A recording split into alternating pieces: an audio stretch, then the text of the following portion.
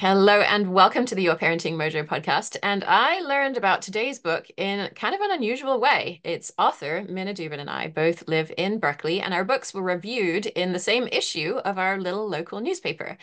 And I've read a few books on mom rage by this time, and I have to say I was kind of prepared to be underwhelmed because they tend to kind of conclude, being having mom rage is being a mom is rage inducing. And I'm like, yes, and where do we go from here?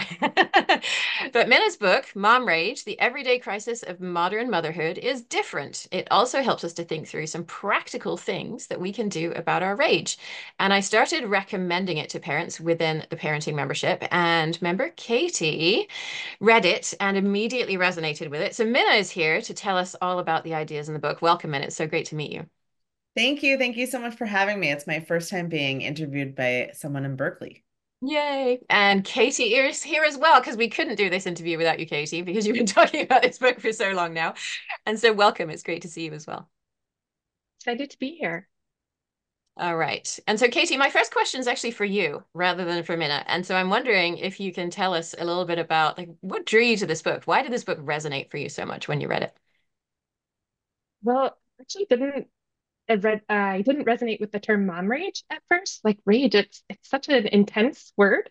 And I think for me, it conjured up ideas of women who were so mad and didn't like motherhood, and that didn't really fit with my experience. But I had heard you recommend it, so out of curiosity, I started reading a sample, and I was riveted. Like it just was so gripping. And I think part of that for me was that I recognized myself in the stories of these mothers because it wasn't that they disliked motherhood. Like these were moms who loved and delighted in their children and sometimes boiled over in frustration. And that was my experience of motherhood. And so there are helpful tools in the book if you experience mom rage. But I think even more than that, I loved how there was so much that was just about motherhood more broadly in the book. And it really opened my eyes to see the framework of motherhood. It was like zooming out, and I could actually see this setup where we have these impossible expectations and so little support from society or even within our own family structures, and how that really sets us up for rage and is just overall harmful. And that really just helped me to understand my experience of motherhood so much more and to see things like these moments of rage or times when I didn't feel safe parenting in front of others, like to see that not as a personal failing, but as a normal response to this framework that we're all living within. Yes, yes. Okay, so seeing things within this broader idea of how does society perceive us? It's not just us in our little bubble doing our own thing. There's so many interactions with what's going on around us. And so one of the big things that came up when after you read this book, Katie, you kept pointing this out whenever we were on calls together. You would be like, "That's the PR team." And so, Minna, I'm wondering if you can tell us firstly, like kind of what is the PR team, and then maybe Katie, you sort of tell us about why did this speak to you so much? Yeah, and I just want to say thanks, Katie, for that response. As a writer, you just like write these words and put it into the ether, and like you're like, I hope somebody cared. Like it never gets old to hear readers respond to the work. So thank you so much. And it also felt really good to hear you be like, it was about so much more than rage, because sometimes I feel a little, it's vulnerable to put out a book about rage, right? And so sometimes I feel a little vulnerable where I'm like, this is just a slice of my motherhood, right? Like my motherhood is big and complex and beautiful. Anyway, so thank you for that. Yeah, so the PR team is a concept or a phrase that I created for this book to try and explain this thing that's invisible. The PR team is basically the cultural messaging that we get around um, the expectations of motherhood, of what a mother should be, and the messaging that tells us that mothering is good. And that if you want to be a good woman, then you should want to be a mother. And we get it, from the time we're little, right? You see all these little girls wanting, doing like mommy play and like, and which some of it is just natural, right? If you're in a family and you have a mommy, like, but the messaging continues to paint it in a positive light from, you know, uh, books to movies to all the things. And the PR team also tells us like what makes a good mother, like what kind of mother should you be. So that might be like making lunches that look really beautiful in bento boxes with 5 different sections that you've created, or making sure that you're always there at bedtime, or that you stay home for a year before you put your kid in daycare, even though there's no family leave that's paid for a year. You know what I mean? So it's like we sort of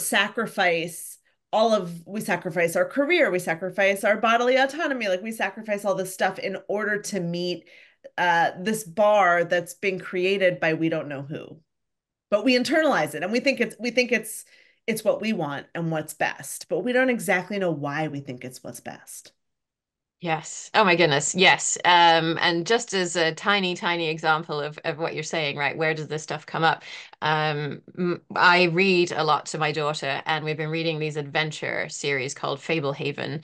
And we've also seen this in every other book series we've read, right? The Redwall series, which are about little animal characters.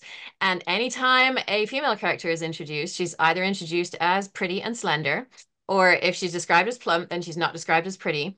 And by the end of the book, she's going to be in a relationship with one of the male characters. And there is no such assumption of the male characters. Yeah.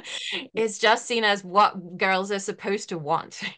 Totally. I don't know if you've heard it. Another Berkeley author, Ruth Whitman, she came out with the book Boy Mom, and that Yes. book really opened my eyes to the way that girls and boys books and characters are portrayed, and that boys it's always like this adventure and Mhm. the hero, and that girls it's always about interpersonal connecting.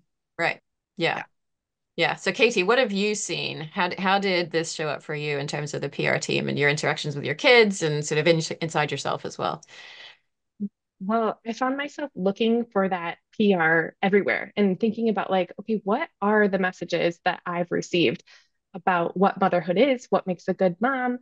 And um, maybe before I talk about where I was seeing that, I have another question for Minna. The one thing that I found really helpful was realizing that the expectations around motherhood have changed over time. Because I think well, this is what a good mom is, like the bento box, like that's just what you do, right? And so that there's a term that you used in the book, intensive mothering. Like learning about that concept was really helpful to me and seeing how that has changed over time. So, would you be willing to share a little bit about what intensive mothering is and how that's different than past expectations? Because that was part of what really helped me about seeing this PR. Yeah. Intensive mothering is a term that was, I think, coined by Andrea O'Reilly, who's a feminist scholar in Canada. And it is this idea that came up kind of like in the 90s and 2000s, that I forget all of the taglines. There's like 5 words, but it's like emotionally intensive, a lot of labor, financially expensive. I forget what they are, but it's just like it's very involved motherhood, right? So like the bento box, it's putting your kids in all sorts of extracurricular activities. It's about like always bettering your child, and being very concerned about like, it's like ambitious motherhood, where it really is this like constant full-time job. And it's juxtaposed to like the mothering that I grew up with, which was called custodial mothering, which was much more relaxed, where like my mom's job was not to entertain me, right? Like her job was to like make sure I was safe and fed. But like I had to go entertain myself and I would like go play outside by myself or with my friends. But now I think with intensive mothering, moms are like on the floor with the child, engaged in the fantasy play. I think that's like more of what's expected of mothers. I think Yeah. that was helpful for me to realize that what my mom was expected to do is different than the expectations for me. and to look for those things like, oh, is this expectation that I'm holding for myself labor intensive? Is it, costing more money? Is it all these different pieces that were part of this intensive mothering? And as I started to look for more of those pieces of PR, like what are these messages? I found that for me, they kind of fell into two different categories. Like one category was more traditional PR around motherhood, maybe like motherhood is martyrdom, like you always have to put your kids' needs first. But then I started identifying these other messages as also being PR, this sort of counter messaging, this pushback, which I originally had seen as helpful as good, right? Like, no, motherhood is not martyrdom. It's mothers should set boundaries and should say no to their kids and, plan a night out every week. But with that comes this expectation that if you're not doing those things, then you're not a good mother, right? Like if you're not able to say no to your kids, or if that doesn't work for your kids, right? Like if that's not a thing that you're able to do, or if you're feeling like that you can't you're not able to carve out self-care time, like it puts it back on you, right? Like that you're the one with the problem, because if you were a good mom, like you would do all of those things, right? So being able to see that counter messaging, that pushback is functioning in the same way as PR, and how that it's actually harmful for us when it's this expectation that you're trying to live up to. Yeah, totally. And this the I feel like the self-care message, which has been really big like in the last 10 years, I find it totally oppressive. And the problem with it is that it still puts the onus on the mother. Like it's still the mother's labor, not only to take care of the family, but then to do the self-care, right? Like she's not doing a good job as a mother if she's not going out with her friends for ladies' night and taking a bubble bath, as if either of those things like are going to solve the problem that we don't have, you know, all of the societal supports, that we're making dinner every night, that like our labor goes towards the rise of our partner's career, right? Like it doesn't actually change the system of patriarchal mothering. Yeah. I found that counter messaging just layers on another set of expectations too, right? Like there's still sort of this underlying message of, well, you better make sure your kids' needs are met too. Like you can't step back so much from this message of make sure your kids' needs are met, put them first, that you're not doing that, right? Like it's just now you also have to go out once a week and take a bubble bath, like all those things too, right? Like it's just adding on more to the labor and the what it is that we're expected to do to be a good mother, to be deemed a good mother. Yeah. And when you talk about it, I just keep hearing you say, you. And that's what it is. Like, it's not, why don't we help you in this work? It's just like, it's just about you. And it's all this pressure on the mother to do all of this work by herself. Yeah, I just want to pull out a couple of points. I should have turned this whole interview over to you, Katie.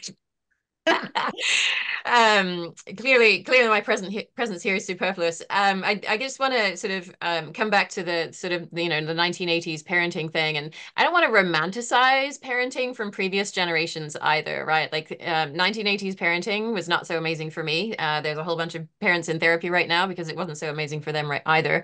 And so I think that wherever we are, like, raising children, whatever time period we're raising children, there were things about our experience in that culture that were really hard, right? The 80s wasn't some amazing utopia for women that we're trying to get back to. Nope. So just want to kind of make that point that that we are not where we want to be yet, and we are making progress, hopefully, in that direction.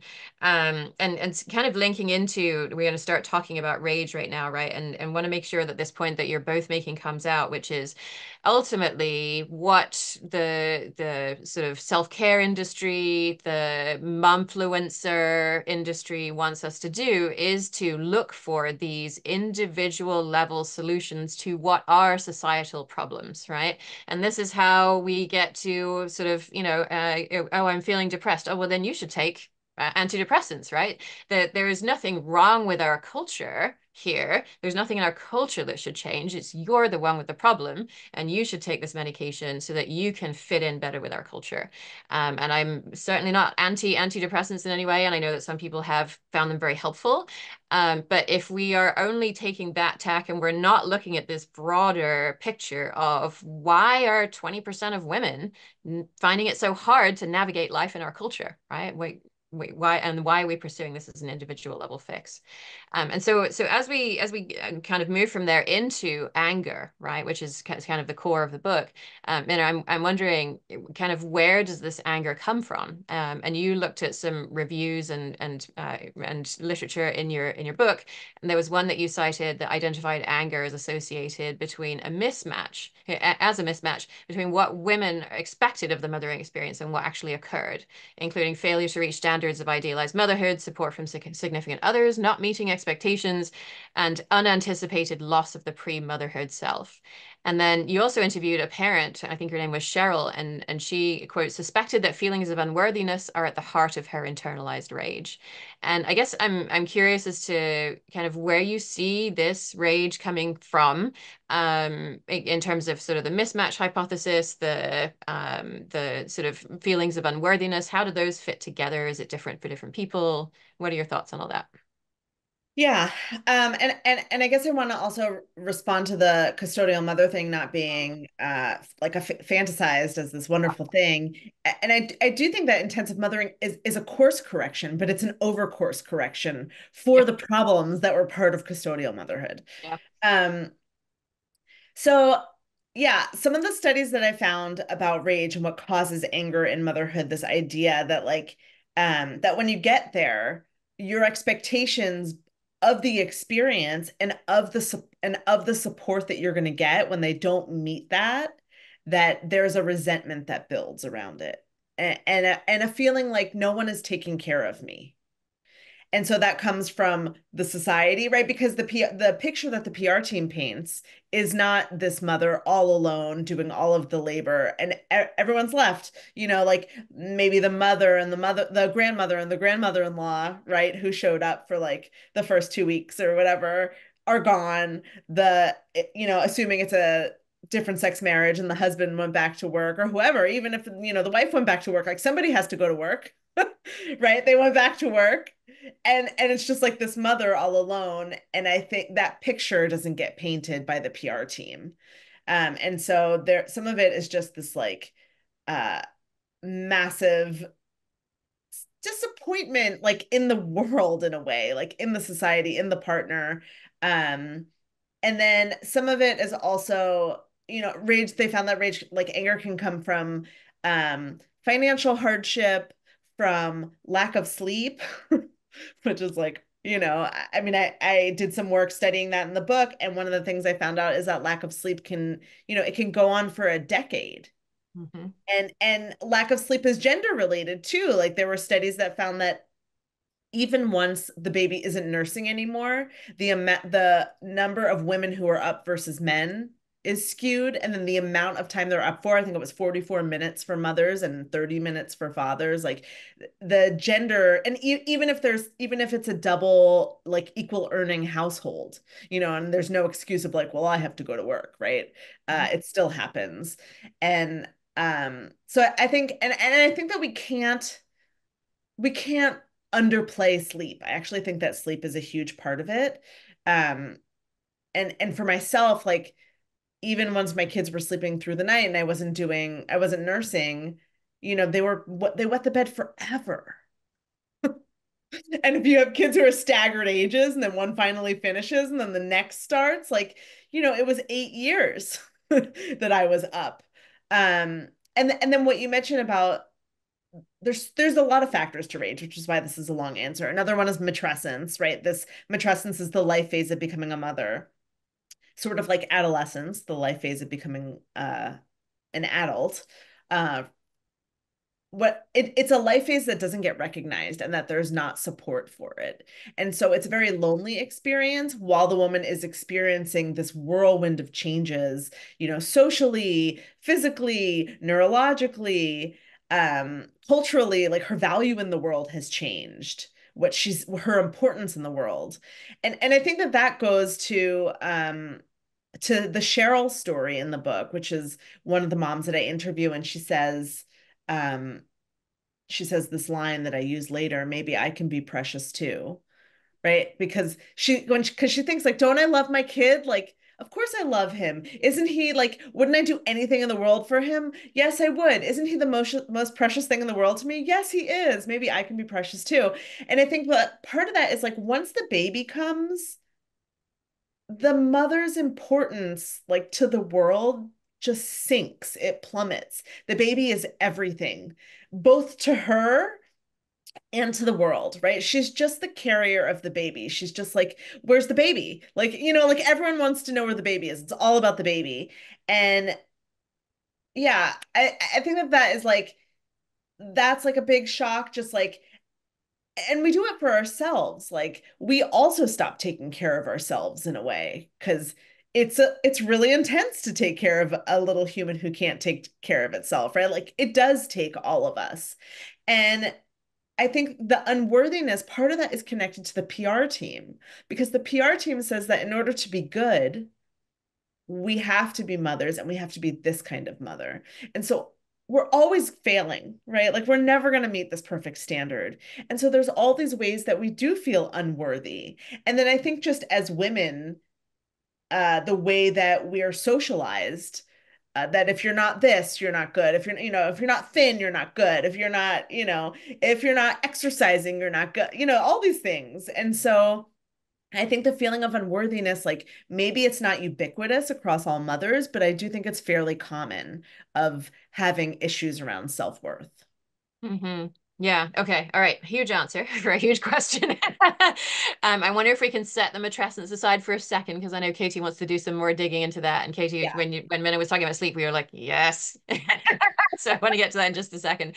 And I guess I'm just thinking about how the mother and child kind of alone by themselves, and oh my goodness, I remember that so well, and just kind of being in the house with my daughter all day by herself, and it's like, what do we even do, right? How do I not kind of just go wild together and with no help? And I remember my husband coming home and me shoving her at him and being like, I don't care what kind of day you've had. I don't care how your commute was. It is your turn. And then kind of combined with that, the 4 month sleep regression stands out so clearly in my mind. And our in-laws were actually here at that time, helping us to look after her as I was, I think I was transitioning back to work at that point. Maybe it was 6 months, so somewhere in that period. And Karis went through a phase where she had to be kind of rocked to sleep and then, gently laid down and then she'd be good. If you put her down too early, she'd be up. And so I could do it. My father-in-law could do it. My husband would kind of, rock her a little bit roughly and put her down and be like, I can't do it. And I'm, that was my first, like that. I didn't even know what I was experiencing at that point, but that was my first kind of, I know you can do this. I know you are physically capable of doing this. And yet you are quote unquote not capable of doing this, so that now I have to go back in and fix this situation. So that was kind of one of the early instances of how it came up for me. And Katie, I know sleep is huge for you because you are in this right now. So tell us, how is this coming up for you related to sleep and related to other things as well? Yeah. Well, when I read that part in the book about 10 years, it was like, yes, Yes. that's happening to me. I have a 7-year old, a 5-year-old, and a 3-year old. And often my husband and I are both up overnight between the three kids, and it doesn't feel like there's an end in sight. So, I think 3 more years, like I might sleep again, and that definitely impacts my window of tolerance, right? And like how much capacity I have before I'm boiling over, right?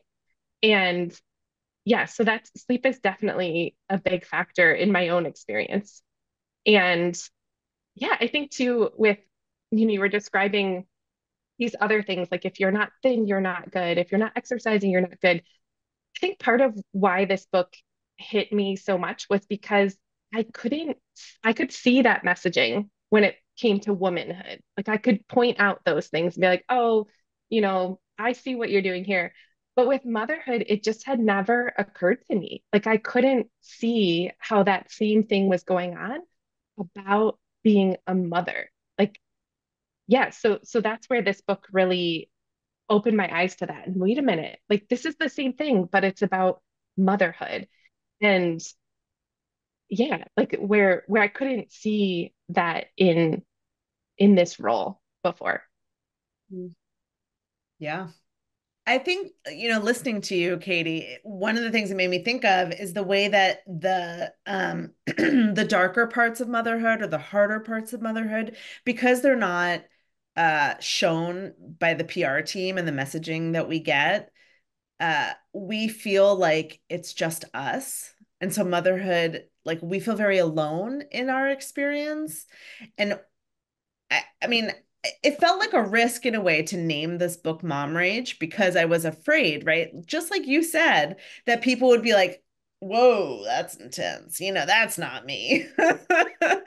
And what I find is that like the more I talk about it with people, and especially when people actually read the book, like I get that response that you had all the time where they're like, oh, I saw myself in your book.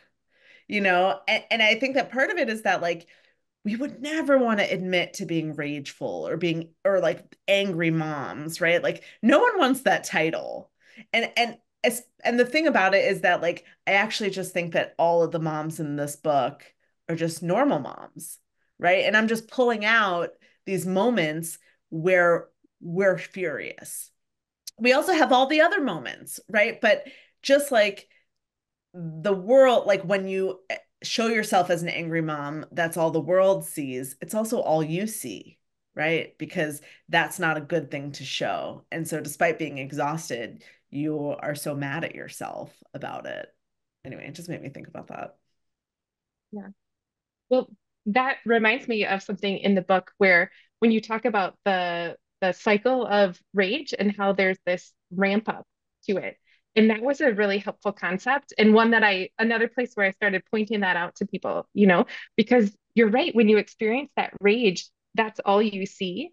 And that's where you feel the shame around it. But when you can look at all the other parts that happened just before that and every time you responded patiently and lovingly and gently, no matter how frustrating it was, and that how that is a factor. That's how you get to that point where you end up exploding because of all these times that you were not that, right? And so being able to um, almost like take credit for that, right? Like to be able to see that, like, okay, no, I'm not just the mom I was in that moment when I raged. Like, I'm also the mom who, for the whole rest of the day, was so gentle and loving and patient. And I think in the book, too, that even the stories that you told, they were always interwoven with these other aspects of yourself and the mothers, right? Like where there was that complex picture of it's not just moms who are angry and raging, that the love is always there and is usually more, right? Like that's the main part of their motherhood. It's just these moments that come up. Right. Yeah. At the beginning of the chapter where I talk about mom rage as a 5-phase cycle, I tell the story of my kid getting kicked out of his second preschool, getting this letter that's telling me that like it's no longer a good fit.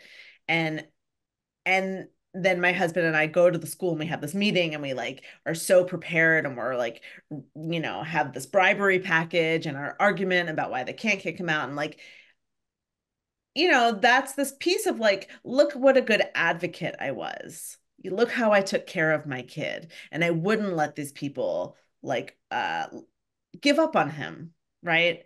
And I think you're right that like it just disappears, right? When you rage. Like we just don't see it in that ramp up phase when there's all these aggravations, like repeated aggravations, right? Where like uh the kid won't eat the food and they like spilled everything everywhere and your husband like or wife, dismisses you and whatever like it's like all of these things compound onto each other and in the second phase which I call emotional whack-a-mole you're like tamping that down, that anger, that irritation, because like we're busy. We don't have time to like process every time we feel like a wisp of irritation. And B, we're socialized to not be angry and to like to think that anger is not a, attractive or positive emotion to display. And so by the time we rage, it's partially because of that tamping down. So when it explodes, it's like we have lost all control of it. We have been tamping it down for so long over all the irritations and all the ways that we feel unsupported or, oppressed by this role in some way. Um, yeah, and I guess I'll name the other ones, like, and then after the rage is the third one, comes the shame spiral, where we feel what you mentioned, right? This guilt and this shame about having yelled or stomped or whatever we did, whatever way we expressed our rage, and then the short-term repair where we um make up and apologize and take responsibility for our actions. Yeah, and I just want to put this within a broader framework that we talk about on the podcast all the time, right? The idea of needs. And what I was hearing from Katie in your description of what's happening is, yes, I was calm and loving and caring towards you, and my need wasn't being met in that moment. Right? I was putting your need ahead of my need, and again and again and again. And so when you go through your whole day not getting your needs met, then yes, by the end of the day, it's like I have needs too. And so, Minna, this whisper of anger that you mentioned, and we're busy and we don't have time to analyze that every time it comes up. What if we could? What if we could? Like, maybe not even right now, that's too big to think about doing, but if we could look back afterwards, oh yeah, there was a whisper of anger there, wasn't there? What was that about, right? What need did I have in that moment that wasn't being met? Mhm. And how could I take a step toward getting that need met, so that it's not, my kid is moving through the day getting their needs met and then I explode. It's that we're moving through our days together, and everything, maybe we don't do as much because everything takes a tiny bit longer because we are meeting our needs throughout the day. And then maybe there is less rage. The societal stuff is still there around us, so it's not going to go away completely. But there's a greater sense of everybody's needs being met. Yeah. And so, Katie, Minna, did you want to respond to that? Yeah, I just wanted to say that, like, and when you think about the PR team and the way that we are taught that mothers are needless creatures, basically, right? And Mhm. our role is to fulfill everyone else's needs. We see that modern motherhood is a setup for rage, right? If we're supposed to be needless. And Yes. then we're constantly pushing down our needs and not meeting them. Of course, like it is, being angry is actually, if you look at it, the expected outcome of motherhood, if we follow the PR team's instructions on what is a quote unquote good mother. Absolutely. So you mentioned matrescence, and I loved that chapter and wish that I had had that information as I entered into motherhood. But I found myself struggling to make sense of the idea of matrescence alongside motherhood PR. So could you speak a little bit about like how to hold those together? Like how can motherhood be based on all these messages we're getting, and use this phrase in the book, like the scam of motherhood? Like how can it be a scam, but at the same time matrescence be real? Yeah, I mean, matrescence is that we're going through all of these changes, right? We are changing as a person. And the one of the issues is that matrescence is not acknowledged, right? We're not given the care for the way that an adolescent who is going through all those kind of similar changes, and I showed that like they go through similar brain changes as we do in matrescence, that there's all of this like caring for adolescents. There's all this like personhood building and community building, right? They go to school with all these people, but we're like alone in our houses as mothers. We don't have this community. Like I think of it as two really different things.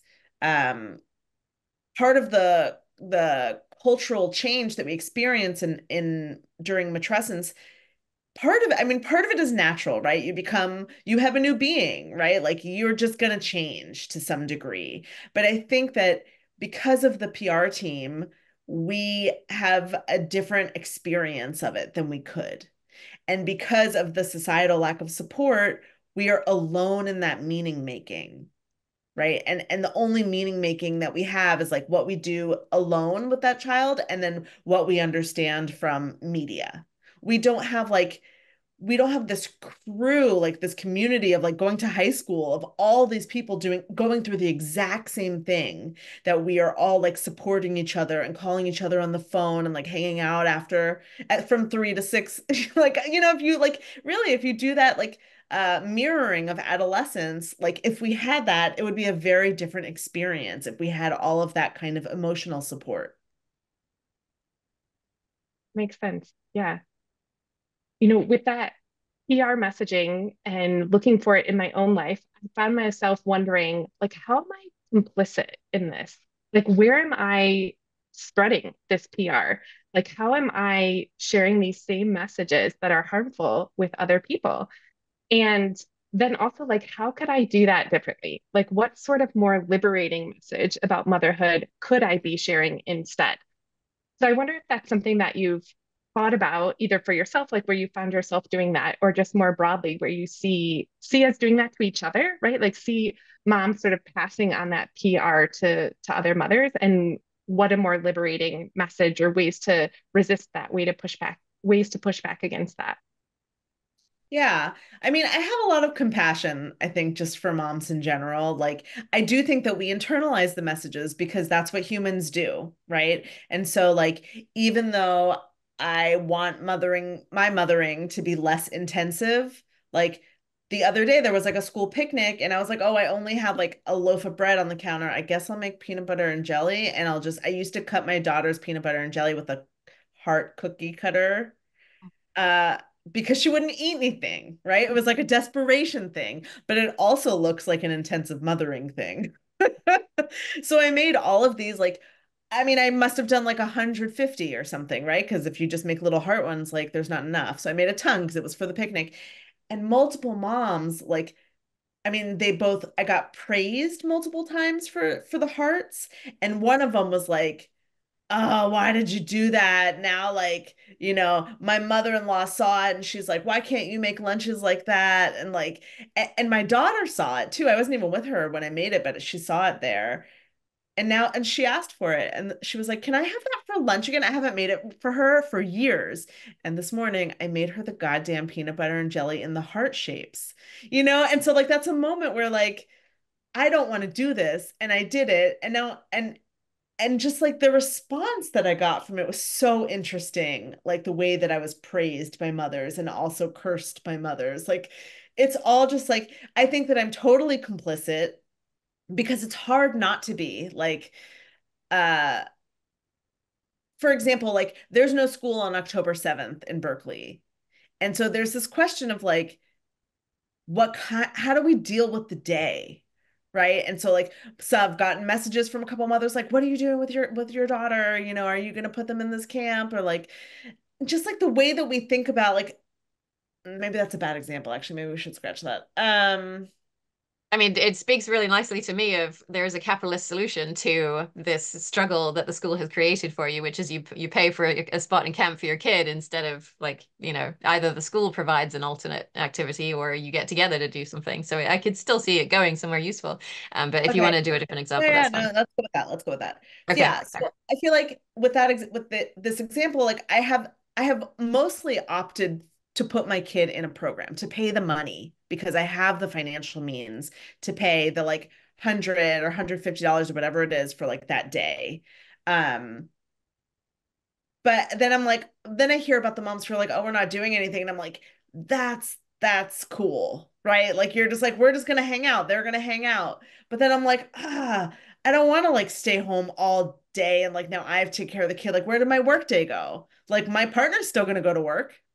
And so like, Why is it your work day that's right, the one that's right. Why automatically does my assumed to work be day the get one that gives? get get destroyed? And part of that is that like I'm a writer, and so I don't like make money in a day necessarily, right? So like my art is less valuable than him as a therapist, right? So like there's just so much going on. Like when you talk about like ways that you're complicit, I'm just like we're all complicit and we're all fighting it. Like I just back to the beginning of compassion. Like I try to have compassion for myself because we are all just like trying to make it in this capitalist system with these messages telling us what's good and bad.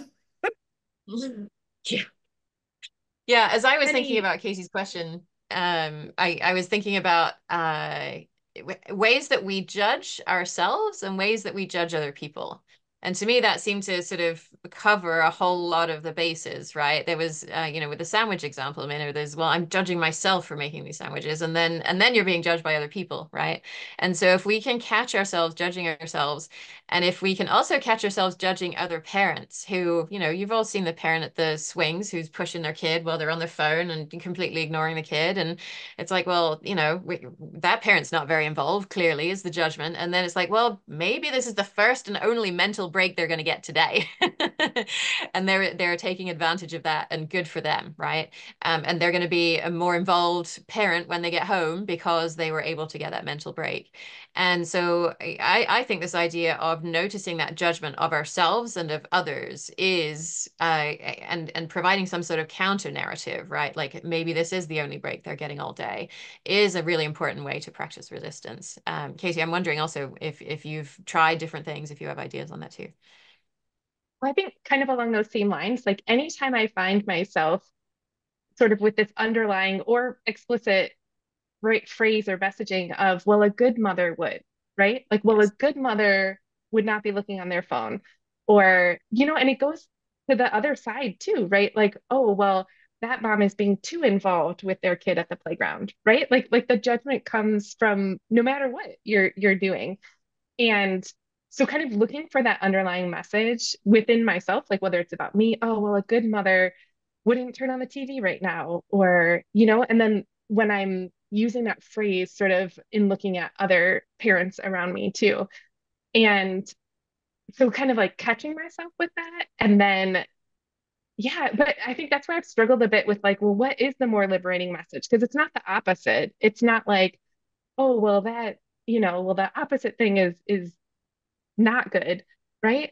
Um, yeah, that's been a little trickier for me to land on. Like, I think I've played around with sort of this, like, oh, well, all mothering is good mothering, like seeing all the things as potentially good. But I don't know. I don't know if either of you have any ideas for what is that more liberating message? If it's not the counter PR, like what is something that's less oppressive? Yeah. I mean, I, I generally just I feel like a message that I try to think about is just to like give myself grace. And and this idea that like you don't know what's going on for that mother, right? That might be the only mental break they get a day. I mean, I think that that's a good way to think about people across the board. Mm-hmm. Like if someone was like stepped in front of you and you're like, "Oh, excuse you," like you don't know what, maybe they're in a rush because their father's in the hospital. Like in general, I think that's a good way to be. And I think for myself, I try to, I it would maybe it would work less for someone with less privilege, but I think as someone who is financially privileged, I mean, I don't own my house, but like I'm able to afford rent in the Bay Area. Like I think my kid's probably going to be okay, regardless of the little choice I make, whether to give them another hour of screen time or whether, I say, okay, just like stay home today. Like whatever the choice is, like none of it probably matters that much, like in the larger scheme of things.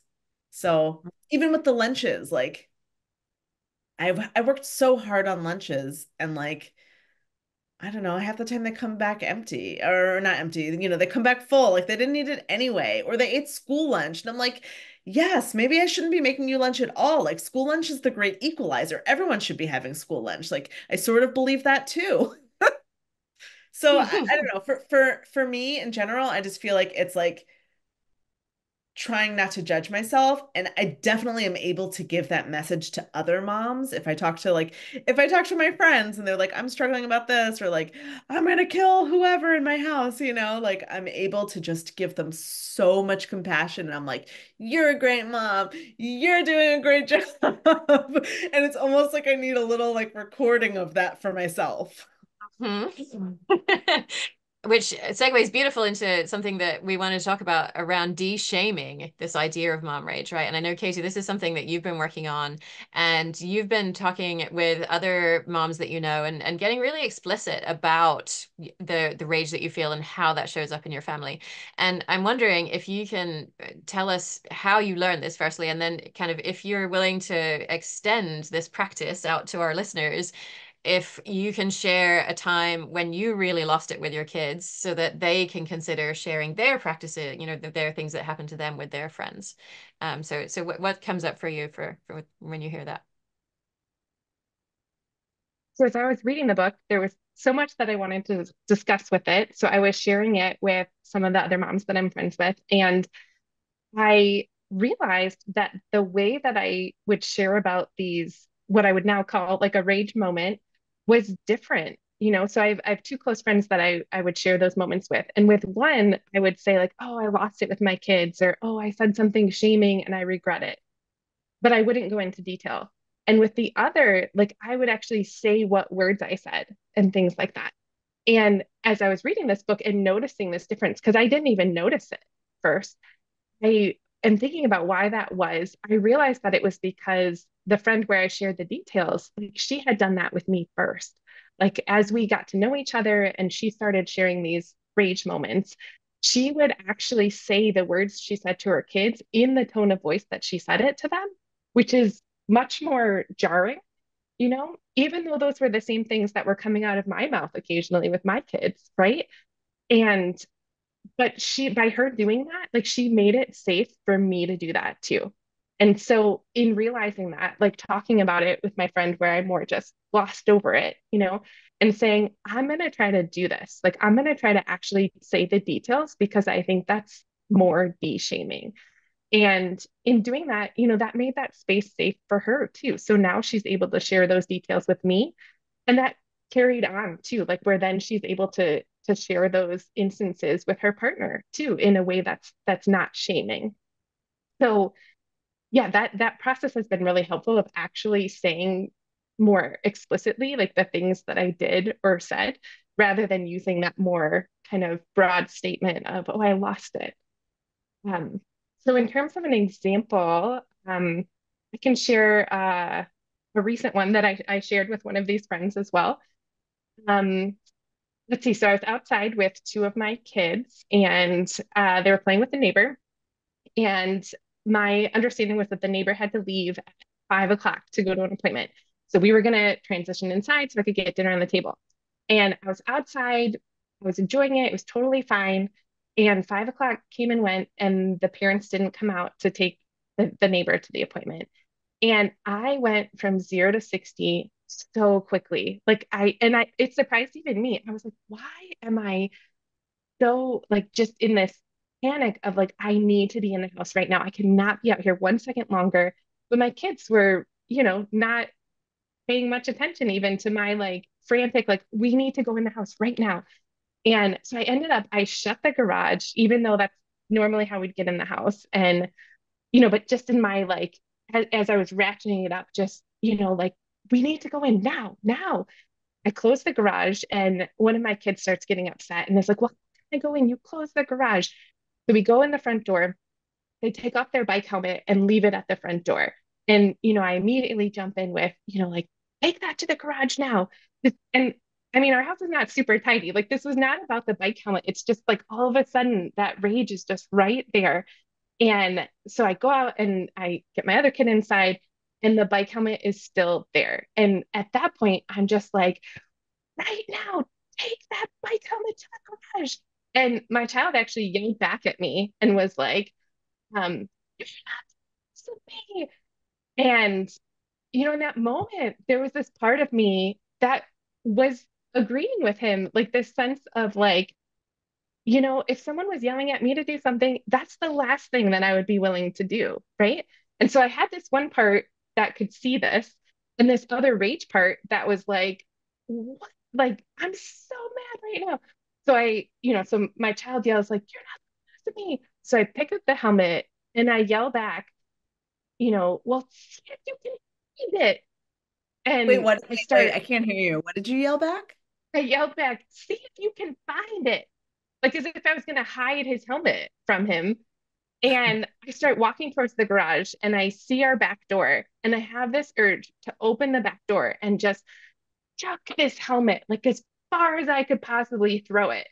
And I could feel in my body like how helpful that would feel if I did that, just to release all that. But I also knew I didn't want to go chase this helmet. So I didn't do that. I walked past, and the next thing I came to was our laundry room. So I opened the laundry room door and again feel this urge to just like throw this helmet so hard against the wall, but I don't want it to break. So I saw a laundry basket there. So I dropped the helmet in the laundry basket. And as I'm walking out, I again feel this urge to just like slam the door. But in that moment, I ended up not slamming the door because I had this thought pop in my head of like, well, I don't want him to know where the helmet is. Like, I don't want him to be able to find it.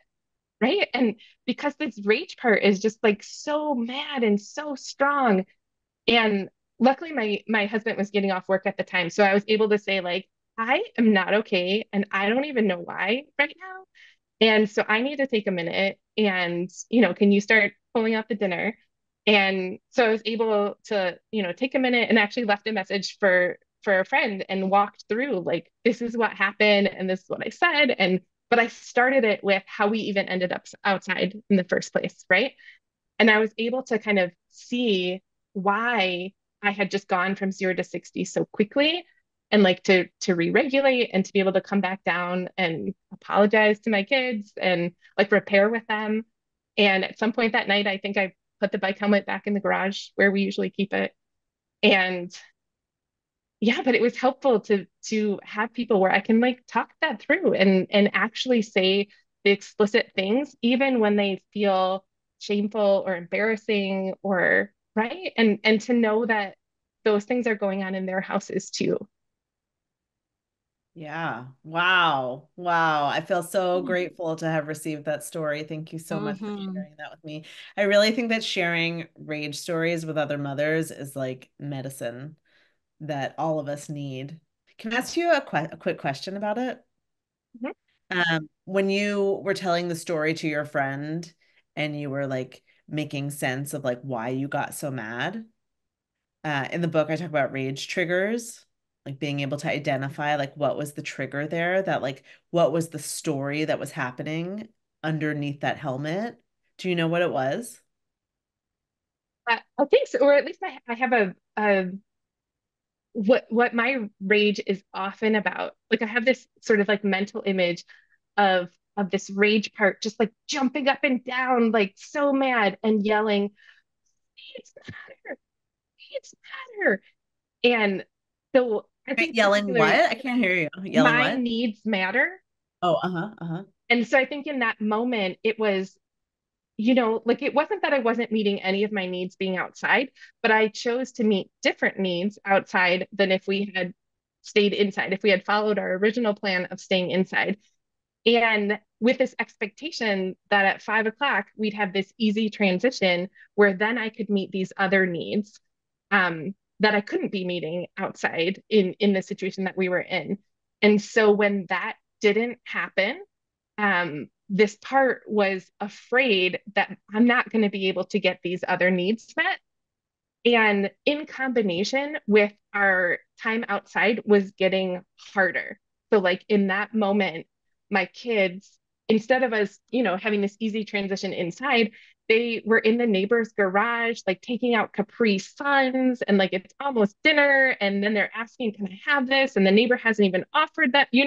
It's like all of a sudden, this is much less easy than it was, and I just want to be inside where I can have some ease and do the things we need to do to move on to the next part of the night. So again, just this like my needs matter and I'm worried that they're not going to be met. I think that that's that big trigger for me, or that's like often what's underneath it. This like fear that my needs aren't going to matter or that they don't matter in this moment.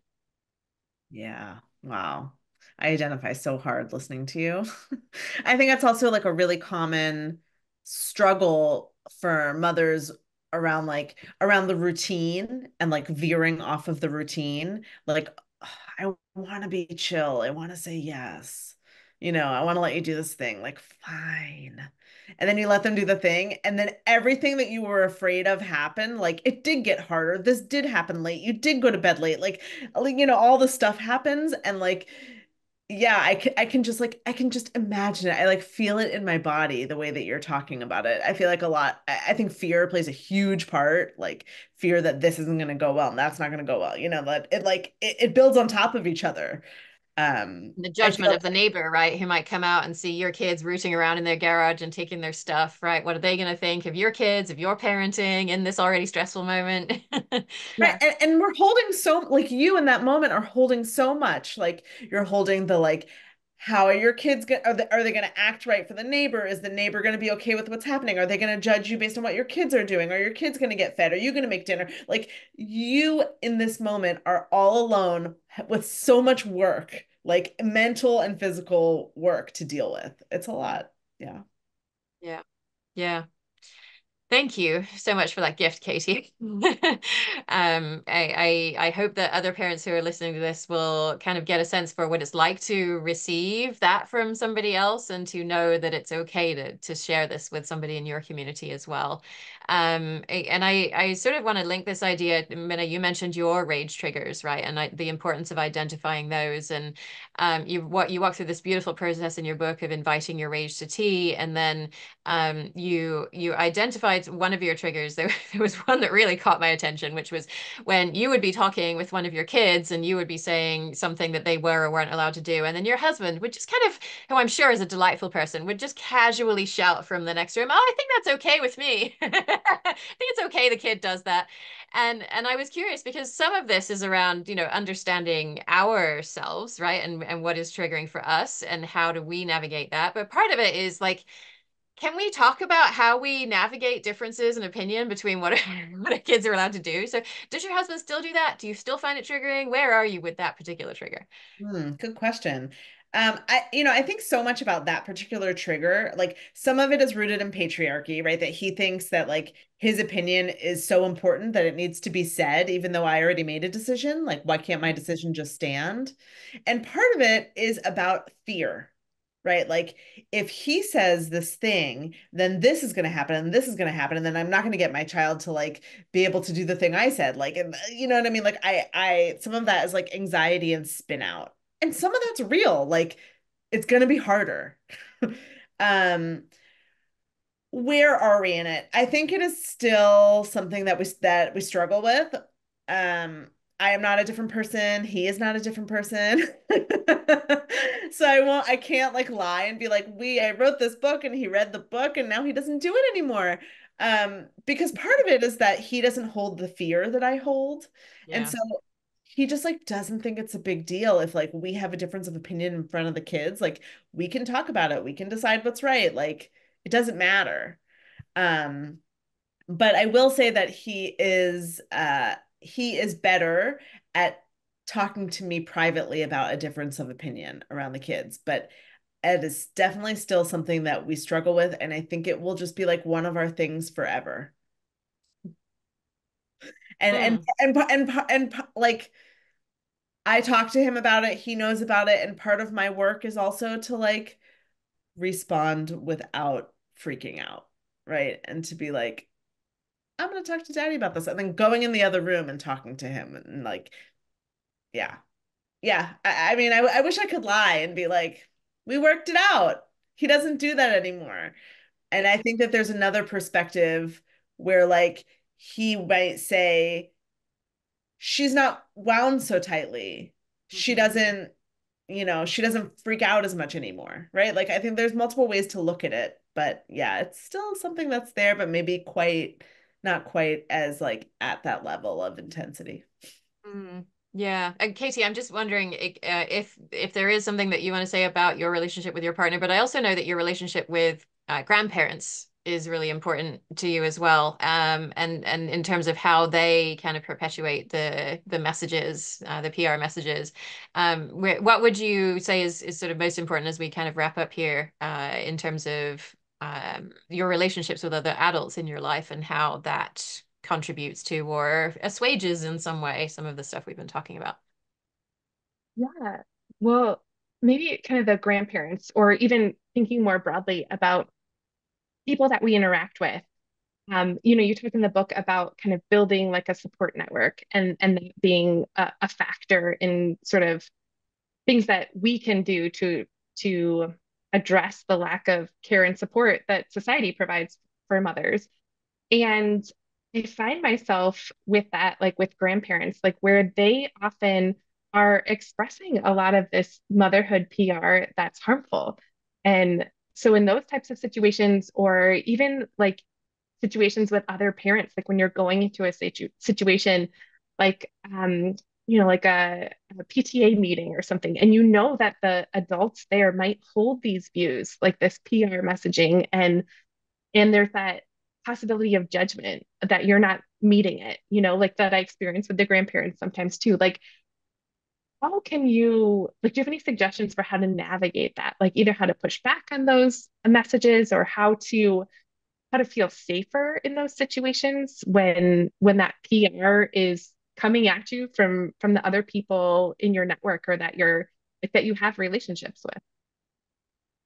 Yeah, I don't think I mean, with grandparents, I mostly deal with like they have a different view on something that I think is like a regressive view. It's not necessarily about mothering per se, but like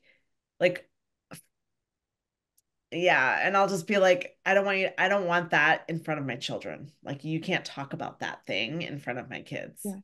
Can I give an Um, example with grandparents? yeah, I'm like trying to avoid it because I don't want to like talk trash on my family. Yeah, there's some like fat phobia in my family that really, really bothers me. And it comes out in lots of little comments that are really hard to like I hear it and I'm like, that was fat phobic, that was fat phobic, you know. But sometimes in the bigger comments, I'm able to be like, I don't want this here. Like, I want this conversation to end right now. Like, I've gotten a little more clear about it. Just saying that I don't want it. And I think once I talk to them about it privately.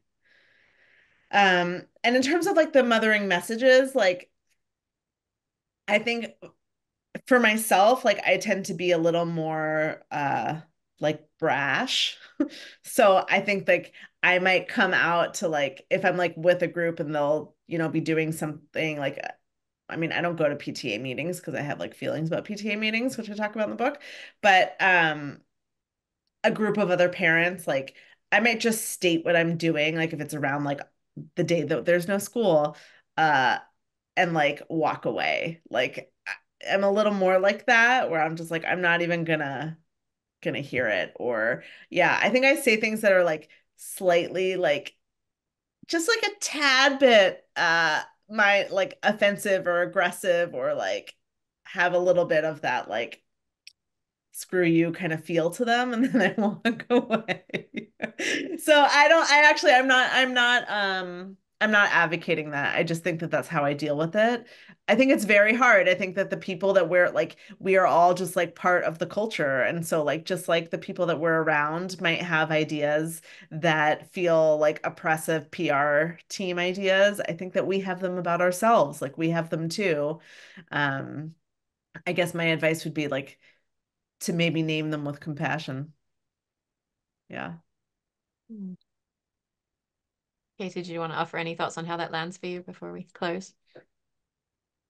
Well, I guess what I'm thinking about is just that sense of, well, it's almost like going into those situations with compassion for yourself too, like that, okay, this is what I'm doing, and it doesn't have to be good or bad, right? Like it doesn't have to be judged as good mothering or not good enough mothering. And yeah, that example you gave of just sort of like stating it and walking away, right? Like sort of going into it with sort of like this this doesn't have to be like a I passed the test or I didn't, right? And sort of, yeah, maybe like thinking about that ahead of time, and having that compassion for myself, but then also for the other people, right? Like that we're all swimming in these messages. And so of course, sometimes that is going to get passed on or expressed about whatever I'm doing. Yeah. Yeah, totally. I mean, and I feel it also like the other way, like when I do things that like might feel more like intensive, like where I'm like, no, my kid cannot go to the like outdoor park movie that the city's putting on that starts at 8 p.m. because my kid is in bed at 8 on the dot. Like, and I'm intense about bedtime because that means that's my time. So really, like I'm intense about my needs being met around like having space and having time to myself.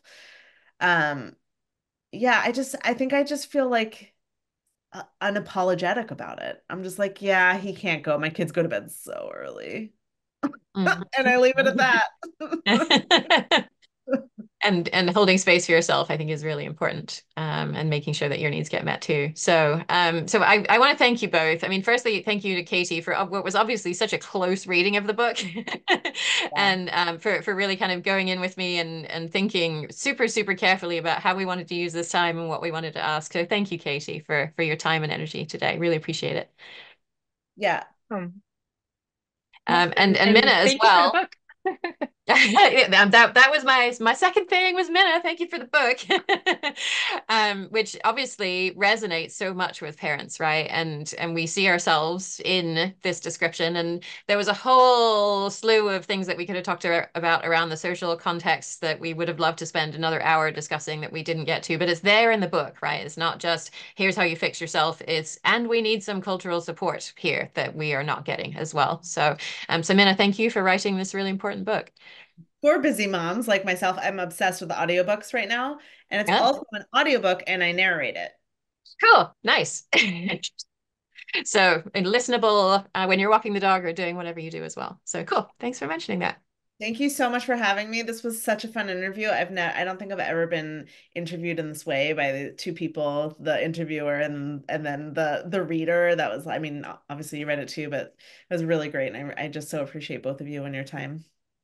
Awesome. Thank you. And so a link to Minna's book, which is called Mom Rage, The Everyday Crisis of Modern Motherhood. And also all of the references from today's episode can be found at yourparentingmojo.com/mom rage.